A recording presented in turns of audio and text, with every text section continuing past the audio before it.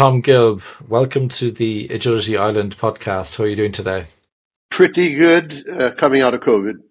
So, Tom, thank you very much for coming on the show. For people who aren't familiar, they should be familiar because, as far as I'm aware, the most, if not all, of the signatories of the Agile Manifesto, plus some other notable people who weren't there in February 2001, they consider you to be the grandfather of Agile, I understand. Well, in the sense that my books introduced them to the ideas and gave convincing evidence that they were useful. Yeah, they particularly point to a book called Principles of Software Engineering Management, 1988, that had considerable history of the use of agile methods in software and other areas. So maybe that convinced them there was something there that they ought to take a hard look at. Indeed, it seems to me that you're ahead of your time. You were talking about all sorts of ideas that some companies are only getting used to now. The kind of the laggards, if you like, are only getting used to now. But you were involved in the very early days with fairly big organizations as well. That brought you to eventually writing the book Success, which you wrote for a friend. I understand. We're going to talk through that book today, and it's a delightful digest of little kind of ingredients, if you like, that are kind of mixed together, a potion put together for us. So how can we as practitioners be better at eliciting what stakeholders really, really need, who the right stakeholders are, and how can we solve customer problems, opportunities and threats and so on. So delighted to have you here today. And just to kind of set a bit of context. Well, a little bit more background about the book, because the friend I wrote it for is a very senior person in the agile business. He's been at the core of many of the newer agile developments, but he's also very frustrated by bad practices and sharp practices and things like that. I said to him, stop using your energy to fight bad practices or poor practices. It's time to pivot, which is a really big agile swing. And he said, "What do you mean, Tom?" And I said, "Well, ask yourself a very simple question. What does everybody want who's out there interested in some form of agile? Don't they want success in what they do? Yes. Don't they want success even if they don't do any form of agile, good or bad? Yes. Well, why don't we just focus on the success bit and leave agile to fend for itself, to show that it contributes to success, and if it doesn't, dump it?" Not such a bad idea, Tom. I said, "I'll write a book for you to make it very clear that we need to shift or pivot our focus to being successful in our projects, not to doing agile." So I wrote the book. Yeah, it's really good. And I'm making the link available as well in the description of the podcast and the YouTube version as well. So, Tom, I just wanted to talk about some patterns that I'm noticing, I guess, with requirements, elaboration, elicitation, so on. A couple of popular approaches. One of them uses stories. So extreme programming started talking about stories, and user stories would now be a popular approach for eliciting requirements or desirements, as Ken Schwaber would say, in kind of complementary practices you can use. Mike Cohn really popularized it. I believe Rachel Davies was involved in coming up with the template bit. I'm not sure who claims the credit for that, but I know Rachel Davies was involved. Mike Cohn, very famous for writing books on the topic and lots of video and social media on that. And essentially in user stories, they try to be clear about who the item is for, what people want, well, the person who's identified wants, the role, the persona, and why they want it, which is kind of a nice way of kind of remembering things, I guess. There are some problems around that. Some people don't bother putting the persona, they say, as a developer, as a product owner, and they get a bit lazy and they might as well not say anything. But it's a template that's there for people, and people who are professional will really think a lot about the personas before they brainstorm those. And so it's a popular approach. I'm not saying it's a good or bad approach. It's a popular approach that people use. There's another approach as well, which I've seen quite a lot, which is given when then statements, popularized by people in the communities around behavior-driven development, specification by example, automated acceptance tests, and given a particular context, and they list out all the assumptions, which I really like in the given piece, and then they say when something happens, and then what should happen, kind of thing. And you can feed that with tables as well, which is quite nice. You can automate those tests, which is really, really cool. So there'd be the kind of two popular approaches. You can also annotate wireframes, of course. You can write in free format. The danger of free format is that, what will you write and so on, and you want to forget things. And what I've noticed, Tom, is there's kind of a split between people who like user stories and people who like given when then statements as the most popular approaches. There are other approaches, of course, that we're going to talk about today, including what you've worked on. And what I kind of noticed is that people like the idea of writing down some placeholder items with a view to coming back to them later. So, and because a lot of people like to write placeholder items, that means they don't have much specifics when they write the placeholder. So they tend to have a preference for user stories. And then later on, they might rewrite them as given when then statements, or they might just rewrite the acceptance criteria as given when then statements. And so that's kind of what I'm seeing emerging, Tom, with a lot of people who come to my classes, good or bad, right? So what do you think about these trends, Tom, about people using user stories and give when then statements in that kind of way? Okay, now there's nothing wrong with having a short form of a requirement. I use it myself as a starting kit in developing a good requirement. The danger is when the most detailed form of the requirement is highly ambiguous, when it contains designs rather than real requirements, and nobody does anything about it. That's the real danger. So you need to process the requirement. I use my planning language, Planguage, to process the requirement beyond what I call the user story or ambition level. And I go down and define, for example, it as a scale of measure with points on the scale that you wish to achieve for improvement in, for example, security or something in the future. So the problem is ambiguity. The problem is stating a means rather than an ends. And the problem is a lack of discipline and knowledge of what a good requirement is. Indeed. And I've also noticed, Tom, that even when people write user stories, I had it only a few days ago, actually, in a training class where there was a chap in one of my classes, and he was really struggling because he wanted to do good things. He wanted to write better requirements, for want of a better expression. But he was kind of in a swamp of teams who had no appetite to care about the customer. That they were breaking items down into subsystem level almost. Do you know what I mean? Kind of almost activities and outputs, kind of completely forgetting what problems they're trying to solve. It's something, and sadly, that I see quite a lot, and to the extent where sometimes I have to keep going up the requirements hierarchy quite high, actually, until I find where the real value is. That results in lots of dependencies and a bit of a mess, quite frankly. Well, there's something that people have entirely forgotten, except competent organizations, and there is such a thing as a review or quality control of requirements. Okay, I wrote a whole book on it called Software Inspections in 1990.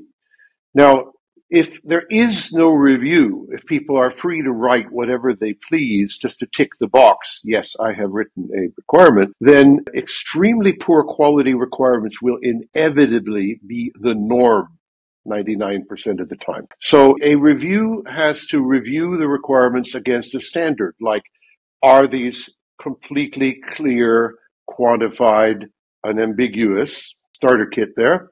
And do they state exactly who the stakeholders are for the requirement? That kind of thing. Those would be the rules for the review. And if a requirement fails those rules, it needs to be marked as a defective requirement and rewritten.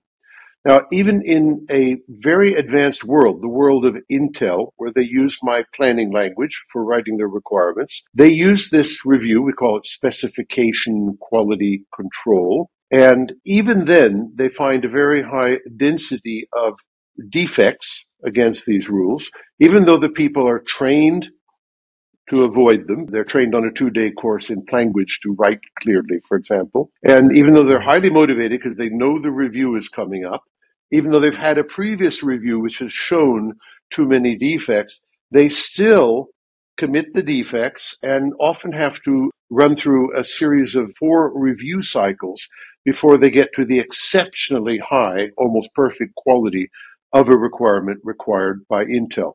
In other words, total lack of any review whatsoever is like giving a kid a extremely fast car on a highway and said there are no police within or speed traps within miles. Have fun. Yeah, it's interesting, Tom. You just reminded me that when I talk with software developers, for example, they talk about, they write the code and then they write their unit tests and they do their code review and so on. I don't hear so many people talking about reviewing the product backlog items of their Scrum, for example, or the work items of their Kanban. And so there is a pattern that's an activity that's highly recommended in Scrum called product backlog refinement, where you'd spend some time every sprint of its Scrum teams, and they might do 2 afternoons a week, Tom, or less people would stop maybe down tools for a day or a half a day during the middle of a sprint to actually review the items together, to get more detail, to get down to another level of detail, to elicit more examples, to understand what problems you're trying to really solve, all that kind of stuff. And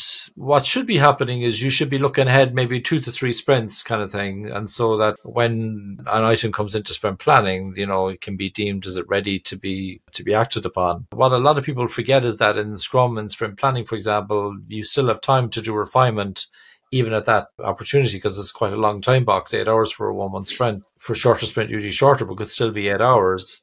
And so a lot of people forget actually that there's still a chance at the start of the sprint to actually really get clear about what it is we're trying to do. But in ideal situation, you're already clear. It's like we've talked about this 3 or 4 times already, like let's just crack on with this, right? But what I don't see so often that you pointed out to is this idea of a review of how good are the requirements. What I have seen, Tom, is I've seen a thing called definition of ready being used, but I've seen it being kind of weaponized, where they say, you can't bring it in because it's not ready, kind of way. And so what's your reaction to that? I mean, have you noticed this pattern of teams where they do refinement, they have these definition of ready, but they actually turn it into a gate? Is that something that kind of what you're looking for, Tom, that you actually want it to be a gate, that you don't Yes. want people to start something unless they're absolutely clear what it is? In my method language, in the competitive engineering book, which everybody gets a free digital copy of, we have an idea we call exit and entry conditions and exit and entry processes. So it's a part of rigor.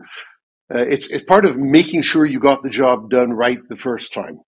Okay, and these are based on things like the reviews.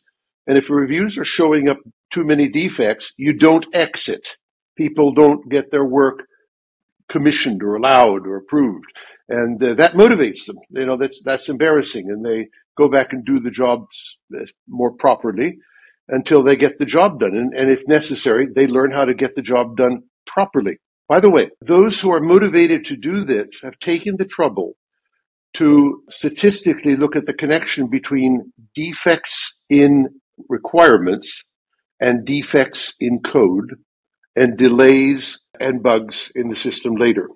And they found that it's very roughly 10 to 100 times cheaper to deal with this problem up front with specification quality control and exits than it is to suffer the ideas downstream. Now, people who don't know this, because it's a widely known, widely published phenomena, are immature.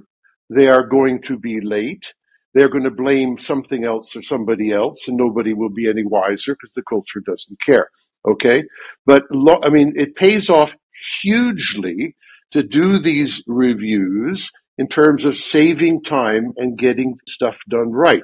Managers, like chief technical officers, who don't deal with this and make it happen are not competent chief technical officers. The programmers of the world, in their world of Scrum and user stories, are not going to start instituting this regime on themselves. So that brings me over to your book, Success, because on page 6 of the book, there's a section defining success up front, which is kind of what you're talking about now. And I'll just read out what I see here. You say, here are some of the components of defining success of any project or process. And number 1, a set of quantified value objectives. How good we aspire to be in the future. These are quantified with conditions. And then a set of constraints. Some of them are binary, with limits to activity, and the other ones like resource budgets, time, money, people, with conditions, and so on. And then a set of conditions expressed in a scale, and scale qualifiers, like to define who, what, when, where, how for the requirements, objectives, and constraints. And you mentioned that this planning language will enable us to give and modify a precise definition of success and failure. And so can you give us an example, Tom, maybe of something like that? Let's say I wanted to upload a video for software developers to understand more about value and requirements in Okay. practice. Well, yeah, so let's just focus on the value objectives and leave the other stuff Mm. out as necessary, but not time for now detail. Okay, so value objectives are anything that your stakeholders, which you could have 200 or 50 of, value. Now, value means ultimately they'll pay you to build in simple terms, or they will not pay you if you don't build, is the other way of looking at it. Okay. Now, Mm. value objectives, a simple way of thinking about them for us techies is that they're qualities like security, safety, transparency, reliability, usability, anything utility, right? So those are typical things people value. Now, the thing we've noticed about the values is that they're all variables. That is, you can always say, well, I want to enhance that value, or that value is going down in a bad direction. Okay, now that implies there is some way to articulate this value numerically, and we do that with a thing called a scale of measure. So if I want to say my car goes really fast, I could say in miles per hour. I've now articulated a scale of measure. And somebody says, well, but how many miles per hour? I say Mm. 300. Ooh, wow, I'm properly impressed. That's better than what I thought very fast meant. So it's as simple as that. But what we get here is extreme clarity.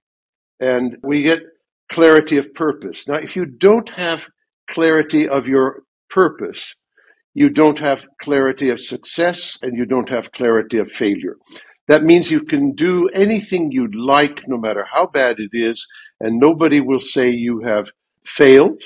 They can't. There's nothing to hang it on. And you can claim success and they won't, since they don't know what it is, they will say, well, that sounds nice. Good. Let's move on. Okay. Long story short, the idea here is that we need to define the success criteria, and the constraints, by the way, are a kind of failure criteria, right? If you exceed the speed limit, you have exceeded a binary constraint. That's 2.1. And by defining success and failure up front, your designers, architects, managers can work towards it systematically, get constant feedback on whether they're approaching it or not, okay, and be able to tell whether they have achieved it or not, and brag about it, quite rightly, if they get there. And most people, 99% of all the projects do not have this simple idea in place of quantifying, say, the top 10 critical stakeholder values, putting a number on the success levels that are given, by the end of the year, within 10 years, you can have long range and short range numbers there, and saying we have now defined what it means to succeed. We have some constraints in there which tell us what it means to fail. We're going to operate in that environment, and it will motivate us to work towards success. It'll motivate us to not waste our time doing things that do not lead to success, incrementally, agile, okay? It will be a very much more cost-effective or efficient way of working in software development. Thank you, Tom. You kind of summed up what's on page 8, actually, of your book, where you talk about the principles of success planning and definition. And it starts off with realistic goals that success must compromise using engineering trade-offs to deal with conflicting stakeholder needs and to deal with the limited resources cannot be perfect, optimized, or maximized for the few. So, for example, having 5 nines uptime might be ridiculous when you're at 90% uptime at the moment. Continuous updates. Success value levels must not be locked in to a past situation, but must be updated to reflect our latest available knowledge. And forward projection, success value levels need to reflect the future environment of the system. A rapid adaptation, a critical success value can be specified in order to engineer the ability of the system to rapidly adapt to new or improved requirements in the future. And requirement specificity, success requirements can be success specific, tailored for the specific stakeholder requirements. There's a point made here that I want to hammer in. The moment you start declaring that what is critical will be quantified and that we're going to engineer the ability of the system to do these things. I'm making a move from a craft known as programming, sometimes falsely called software engineering when it's programming, coding. And we're saying this, the size and complexity of the systems we are currently dealing with are huge compared to what they were in the early days of IT.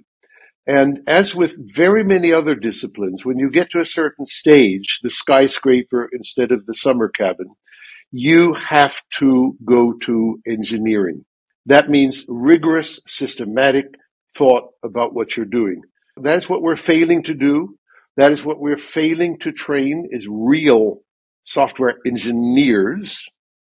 That's what the chief technical officers are failing to employ is an engineering paradigm and people who can do the engineering. So let's make no mistake about it. We have to, when we're tired of failing, and one recent nice book on the subject with 16,000 projects called How They Make Big Things by Bent Flyvbjerg found that less than 0.5% of his 16,000 projects, many of which were IT, had achieved delivering the benefits on time and under budget. Okay, 0.5%. So we have an incredibly high failure rate, whether we measure it or not, whether we talk about it or not. It must be very embarrassing. And it's time to stop failing and start succeeding. Now, people who want to be really good managers, really good leaders of technology, need to shift to the engineering paradigm so that we get the stuff done right early. Indeed. And that leads me on to the secrets of success on page 9 of your success book. You say, number 1, a clear, agreed definition of the state of success. And then number 2, systems engineering architecture, conscious quantitative design towards clear objectives, so designing for success. And then decomposition into much smaller things. So things you can do next week, for example, not like 3 months' time. And risk consciousness engineering. So for every architecture idea, taking the time and trouble to analyze and specify the success potential. We might be talking about impact estimation tables later on. We'll kind of touch a bit more on that. And priority engineering, we use our analysis data to compute the best overall value sub-architecture with the remaining budgeted resources. So you're trying to carve what's right for the budget that you've got. But crucially, you have scientific inquiry, engineering agility. Can you tell us a little bit more about scientific inquiry and what you meant by that? Are you kind of going plan, do, check, act, plan, do, study, act territory? Is that where you're going, Tom? Yes, in simple terms. And one of the big problems we have with the practiced agiles, like practiced forms of Scrum, is that they do not have any numeric hypothesis about what's going to happen. And they do not have any numeric measurement, feedback, and reconciliation of the difference between what they've achieved, what they were going to achieve. Now, that's the scientific inquiry bit. You have a hypothesis, you do experiments, you measure, and you think about it. That's agile as it should be. That's agile as I described in my 1976 book, Software Metrics, page 214. Thank you. Yeah, a lot of your books are still on Amazon as well, and you've got quite a repository up on LeanPub as well. To make sure those links are available in the podcast and video description. But on page 12 of your book, you've got the secret of avoiding failure, which I find interesting. And basically what you're saying here is that we need to deliver the most cost-effective increments first. And yes. Then, yeah. But a simple idea. And do we really find that well articulated in current agile variants? Further, you have some principles as well, right? So you have no evil, outsmart evil. So I think you're talking here about what's tolerable. But I guess what's below tolerable is failure, right? Yes, no evil. That's the definition of these failure conditions, the constraints we talked about. Yeah. And outsmart evil, what I found is one of the most powerful things we can do to control costs and quality and deadlines is designing to cost, designing to quality, designing to time. And it's a lost art. I mean, I don't know where anybody is trained, any certificates for it, but the power of the mind to find a really smart design is terrific. I mean, everything can be improved by a factor of 10 by applying a smart mind for about an hour. That's outsmarting evil.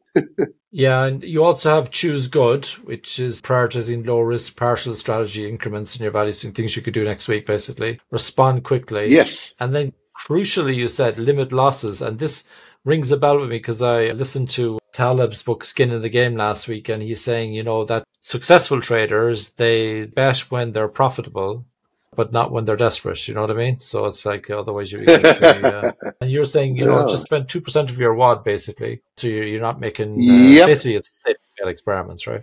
Right. You skipped quite quickly over point 3, choose good. And it says here, prioritize low risk partial strategy increments to build high delivery efficiency value accumulation. There's a lot of words there. If you are numerically estimating the value you will deliver for the cost you will deliver it, okay? And you have a choice of 10 different things to do next week. And you always choose the one that has a little surplus there, a little profitability, a little bit of efficiency. Then, number one, you need numbers to do this. You can't just say, let's have a vote. That's a little bit sloppy. You need to have estimates for how much safety will it deliver next week, okay? And at what costs will it deliver it next week? And this is engineering, suddenly. It's not personal preference or throwing the dice or something like that. I guess I'm alluding to planning poker here or something like that. So now the point is, if you systematically are prioritizing delivery of high value, low cost things, you cannot end up with anything less than a value stream until you get to the point where you can't deliver anymore. But then you've already delivered things successfully. You don't have a big bang problem, all or nothing. You've already got a value stream going, and maybe you can get it going again. Indeed. And then on page 15 of your book, you talk about stakeholder analysis. I had a problem with this years ago, Tom. I worked on some massive initiative for a computer factory in Ireland. And it was a bit too good to be true, Tom. Like everything was fine. It was like not a blip of downtime, not even slow time. Everything was just perfect. But it was too good to be true. When something's too good to be true, it is too good to be true. It feels like it's too good to be true. And we forgot about the poor accountants at month end. They couldn't close the month. There was a panic 2 days before month end. And so, yeah, you've got a big section on this about who are your critical stakeholders, making sure you identify all of them and what they value, and keeping this process forever for the system lifetime as well. You're continually checking who are the people we need to look after and what they're particularly worried about. Do you have any tips for people on how people can do that, Tom? Well, first, your chief technical officer has to make sure there is a stakeholder analysis process, not a customer and user process. The problem with things like user stories, use cases, user experience is totally focused on one of many types of stakeholders. The rest of the critical stakeholders will kill your whole project alone, even if your user's dead happy. Okay? So we've got to move away from this childish, immature, small scale thinking where user is at the center of the world. They're important, of course. And take a look at the reasons why our projects are late, over budget, unprofitable, and things like that. And those are the other critical stakeholders. Okay, so there has to be a stakeholder analysis process. It should be based on known stakeholders in your company, in your business. You should build lists of known stakeholder types and their known critical values, the things that trip you up, your lessons learned from failures earlier. And you should rigorously analyze what their values are, especially what I call their critical values, the ones that'll get you into trouble if you don't deal with them. And this is rigorous engineering analysis of stakeholders we're talking about. By the way, cultures that are very good at this are like NASA. They know they have 500 different stakeholders, and they know they must analyze them rigorously, or one little O-ring will blow up the whole rocket in front of everybody. Indeed, yeah. You did some work with Boeing as well, did you, Tom? Quite a bit. 6 years of it. The aircraft company. So they have Boeing adopted, not least my methods of review of their engineering drawings. That is overnight, from me demonstrating the power of it and then measuring it to thousands of engineers doing my specification quality control. We have case studies both in McDonnell Douglas, which later became part of Boeing down in California, and in Renton in Washington at Boeing, where my father built airplanes during the Second World War. He engineered them. Ah, cool. Now look at page 17, value requirements. Is an example there of value requirement to do with air quality. I think it must be to do with London or something. Yeah, Greater London. Yeah. Yes. I remember looking for a house, Tom, in London, and I ran out of the house when I saw this thing inside the wardrobe. I said, like, what's going on here? What's that? It was an NO2 filter. There was so much traffic outside, they had an NO2 filter in the house. Can you believe that? No. Like, wow. Yes, you say so. Wow. I call this nitrogen oxide lane. Yeah. It's a well-known road, A40 in London. So you have the air quality, the nitrogen oxide in London. It's from 2022, and you had an ambition level of drastically improve air quality in London to acceptable legal levels as stated in the Paris Agreement. The scale is the number of persons who reside in London boroughs dying from exposure over time to pollution per year in an area. And the meter was recent hospital records from London hospitals for deaths by pollution exposure related illness. And you have the status, and you have what's tolerable and what the goal is. That's a constraint. That tolerable is a constraint. That's the evil border. Okay, so the status at the time was 9,500 people overall, and that was 2019. And of the older generation, it was 1,500 people. Tolerable was 200 people in 5 years. And then for children, it was lower, it was 100. And you were specific about the pollution being NO2 and carcinogens in the Greater London area for 2020. And the goal, I guess what you're hoping that the number will go down to. Yeah. So yeah, that's defining really good or success. Yeah. By 2028. Yeah. Okay. Yeah, very nice. Let me try to pop in a little joke. I was once working for the Norwegian Veritas, which classifies ships all over the world for safety. And I was working for the board of directors at the top level of what they were going to do. And it turned out they had something like 400 seamen died each year in ships that had been approved by them. So that was the status. I then put in as a trial goal that within 10 years, only 200 people would die in their ships, half the amount, right? And it was then put to the board of directors as an improvement for the whole corporation. They were quite shocked that I should ask them to plan to kill 200 seamen on their ships. Yeah. But at the same time, you have to aim for something that's realistic as well, don't you? Yep. So, yeah. It's difficult to get down to zero. I don't think they're down to zero yet. Yeah. We just talked about constraint levels. So what's intolerable, what's tolerable, what's success, what would be a stretch. You talk about that. But then what really struck me that I think what a lot of practitioners will find really interesting is you have impact estimation tables. So there's cost estimated against a budget level, and you have a level of uncertainty about the estimate, I guess, but also the credibility and the credibility of the source of the evidence. So if there is evidence to back up how we're getting on, how credible is that evidence? And that really struck me, actually. Now notice that how did you come up with that idea, Tom? Well, it's all over academia. Every paper ever published by academics has plenty of references to the evidence for what they're saying. Okay, so it's a scientific academic custom for good reason, and it's used by engineers too to make decisions. In fact, I've got a whole book on evidence I'm just about to read. So it's out there, not to mention legal evidence. I mean, don't we watch detective stories on television and things like that? The place where we don't seem to have evidence is in IT, where we are not evidence-based. Although we have management who probably would say, yeah, we want to be evidence-based. But they don't make it happen in their IT projects. And so I'm again talking to my friend, the chief technical officer. Make sure that people who are speculating with your money and your reputation as a top manager give evidence for whatever they're proposing. So, Tom, just on the impact estimation, I get the whole idea about the evidence. Yeah, that's fine. But it's the whole notion of an impact estimation table. Where did that come from? That idea that Ah, maybe the okay. estimates aren't so solid, you know? Right, Yeah, right, yeah, right. Now, I'll tell you the truth.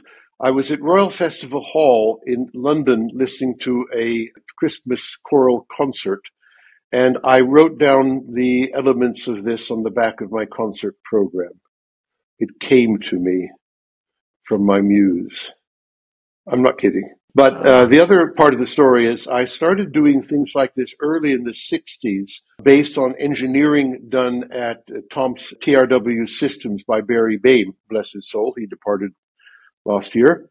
And called a requirements properties matrix. So this is an engineering idea, having a matrix to look at complex systems. And every year I went back to TRW Systems in California and said, I've made a little improvement to your basic idea. And one year the idea was evidence. It said, not just come up with a number, but give the evidence for the number. And so I evolved this impact estimation table over many decades of, if you like, trials with interested parties. And it got to the stage where it, among other things, we could fully automate it, although spreadsheets are a very good first free automation of it. We used those in the early days. And now we have yeah. apps that know what evidence is and what to do with it and things like that. Next stage will be artificial intelligence that will decipher the quality of the evidence and the source. I'm not joking. We're working on it. Nice. So on page 20 of your book, Tom, you talk about value level constraints. Basically, what you're saying is you might have, say, three strategies, but only one of them works within all the constraints. So that's all you should really Yeah. focus on, I think, is what you're trying to say. Or try to relax or remove the constraints. Let's just say, for Yeah, sake of argument, because there might be another. that one of the strategies which is outside, which is so the limit, is 10 times more profitable. And let's just say that with using your imagination and redesigning something, you can in fact relax the constraint and get something 10 times more profitable. Then relaxing the constraints is the smart thing to do. You talk about long-term objectives on page 23. I find this interesting because these days I find so much of an addiction to the short term, but you are talking about that here. You're saying some stakeholder values are mainly interested in the long term, not immediately. Can you tell us a little bit more about what you were thinking there? Because you're talking about mature planners versus, I guess, immature Right. planners. Well, let me, since we're in a techie session here, let me bring in the concept of technical debt, which I think everybody knows about and Oh, yeah. everybody Yeah. realizes is a huge Yeah. cost and a threat to your agility to compete with your products and services. So now, why is this? Well, it's because we were short term and nobody stopped us. No chief technical officer insisted on engineering the system to have low technical debt. Which he could have, but he didn't. Okay. Failure of technical Mm. management. Okay. I don't blame a programmer for that. Now, long-term objectives. Take something in this example here. We have a whole arm called adaptability with things like upgradability, portability, extendability, etc. Now, by definition, these are things that are not your immediate concern. Your immediate concern is building stuff, getting out that first version. But for the lifetime of the system, which could be 10, 20, 30 years, think an air traffic control system here, the major costs and major problems will be the adaptability of the system as initially built. And you have to build a system to be easily adaptable. Now, that's architecture, that's engineering. It is most certainly not coding. It is most certainly not removing bad code, as some seem to think. Okay. So somebody has to grow up. If you're building an air traffic control system for Europe, I've worked on those systems. Somebody needs to say, we have to look ahead to the lifetime of the system, to making it easy to maintain safely, to fix bugs safely, etc. And we have to set quantified objectives. One of my clients, Confirm It, set 10 different quantified values, which they said that's the set of things we call technical debt. And 1 week, every month, they use their weekly cycle to work on that technical debt. That is to redesign the system so it was easier and easier for them to maintain and fix. By the way, they woke up to this necessity 8 years after launch of the project. A bit late, but then they knew they had a catastrophic problem on their hands. Would bring death to the whole company. So they then made the regular investment. You can't change everything in an old system instantaneously, but you can spend a week, a month for the rest of history making it a really low technical debt system. Yeah, that's a good point, actually. Yeah, it brings me on to the laws of project success on page 45. Really like this. You've got Gilb's laws of project success. Number 1, if you've not defined progress clearly, then it is impossible to reach it. Yeah. Conscious design beats random conventional construction. That ties in with the book, How Big Things Get Done, as well, doesn't it? Try to deal with things when they're easier to fix, I guess. Number 3, if potential problems are solved or prevented early, then that is far more cost effective than reacting to failure threats much later. That wisdom has been out for quite a while, but a lot of people forgot about that. A lot of people used to talk about that a lot in my career, but I don't hear it anymore. Yeah, we should hear it more often. What went ideal wrong? Requirement levels require. I know, yeah. So ideal requirement levels require infinite resources. Balancing conflicting requirements would be more successful than disappointing multiple unreasonable target expectations. So this is where having what's tolerable, what the goal is, what the stretch is, that's where it's crucial, right? Because you've got your meter and your scale and all that kind of stuff. And a disciplined engineering approach is the most cost-effective method for reaching success and keeping it. And scientific methods also apply to industrial and public service projects. You talked a lot actually in the book as well about systems thinking and hypotheses and so on. But then you have the ethics of success on page 46, which I'm going to read to you. And so we will always tell our client the full truth in writing.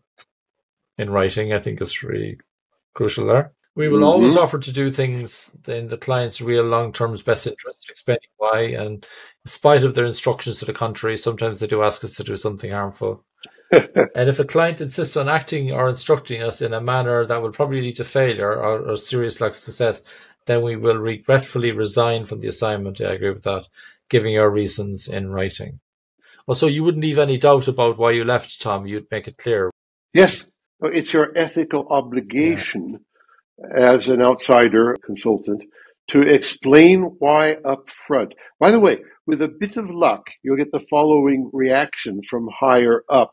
Explain this slowly and they'll bring you back and do what you say. Or they'll try somebody else and totally fail, and then they'll bring you back. I've been brought back. Okay? Be the one who got it right. Yeah. Management needs people they can trust to tell them the bad news early so they can act on it. And on page 56, there's a section there, decomposing stakeholder needs. So a lot of people think, oh, we're going to spend a few months kind of sorting this out and we'll do some release whenever, 4 or 5 months' time. But actually, you're saying separate the most critical needs for early delivery, maybe even in the next couple of weeks. Do critical stuff early. Yeah. Tom, what would be the most memorable examples that you have of that? If you have some examples that you don't give any secrets away, you don't have to name the organization or anything like that, or even the industry. But do you recall some times where you actually surprised people with how much value you produced within a week, for example? Okay. Now, I have a whole case study that is in writing, and you'll find it in references in my books. It's from the U.S. Army Department of Defense PERSINSCOM, which is the U.S. Army personnel system. They were in an embarrassing situation. General Schwarzkopf, at the end of the initial war in Iraq, had said that their IT system, which was 8 years old, was so terrible that it gave him the wrong answer late, and he could do just as well looking out the window and counting soldiers to get the right answer quickly. So that was pretty embarrassing after having spent a few $1 million. So I was charged with saving this whole IT project, and I used what I call my startup week. You'll find plenty of writings on that in the references in the various books. And I flew into Washington, for 1 week. And I said, I'm out of here at the end of the week, so you're on your own. So let's do the best we can. And on Monday, we quantified the top 10 critical objectives with the help of the 12 key people on the project in the room with me. Tuesday, they brainstormed the top 10 strategies. Wednesday, we did an impact estimation table to see the power of the strategies on the goals and the costs. And then Thursday is the day where we pull off a miracle. Basically, it's where we say, is there some little sliver of action we can do next week to actually make this real IT system really better in at least one of the value objectives numerically, right?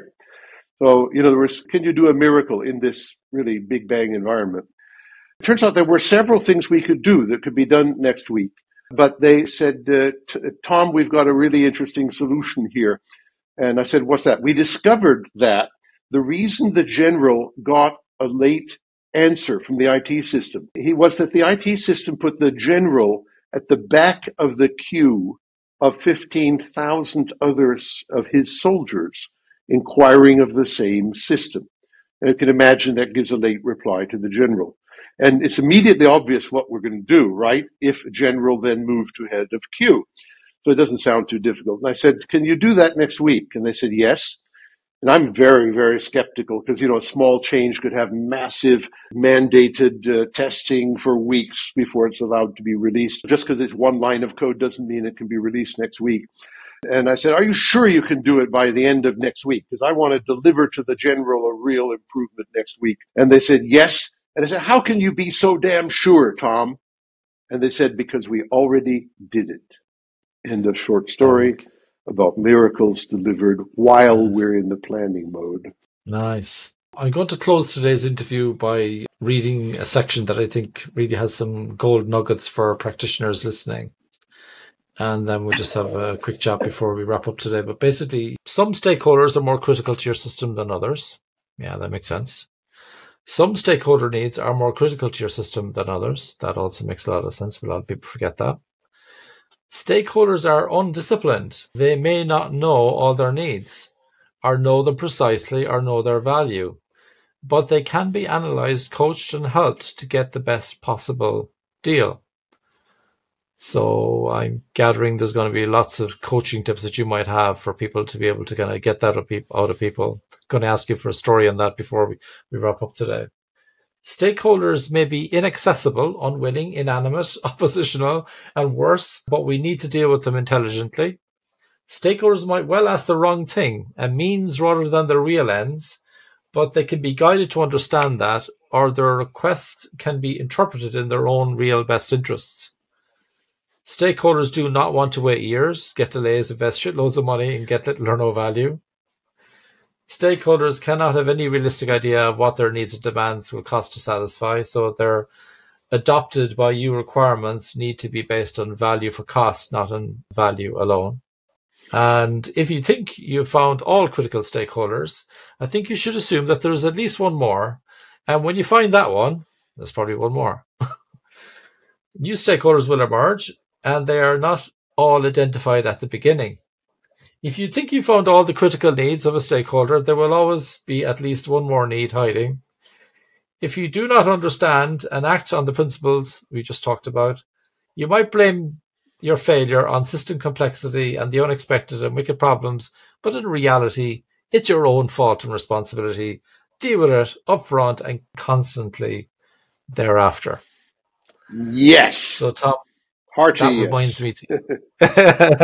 I need to ask you about an example where a client came to you and they basically told you the means but not the ends. Without giving any secrets away, Tom, can you think of a story where someone said, I want blah, but actually it wasn't blah, they wanted actually to do something else? An improved question would be, could I ever think of an instance where they actually came to me with their critical values and not some preconceived notion of how to build it or do it? I'm serious. It is the exception.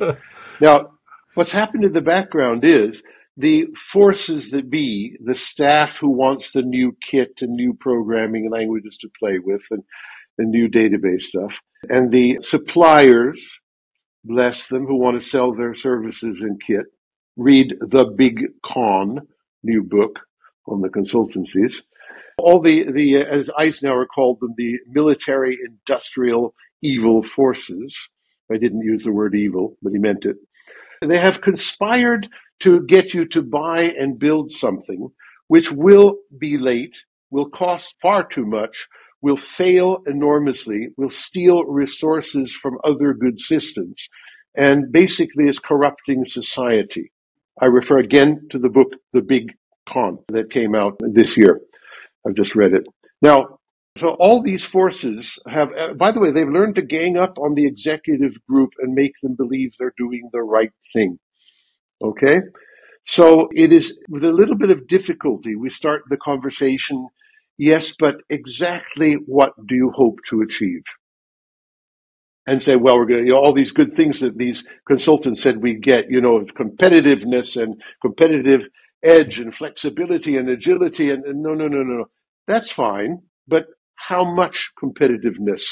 How much competitive edge? How much agility?